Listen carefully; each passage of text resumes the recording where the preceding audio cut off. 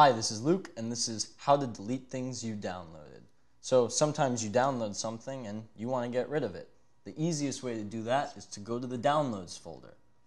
You're going to click on the Start bar, scroll over your username, and click on it. The next thing you want to do is navigate over to the Downloads folder, and here you'll see everything that's been downloaded through your web browser.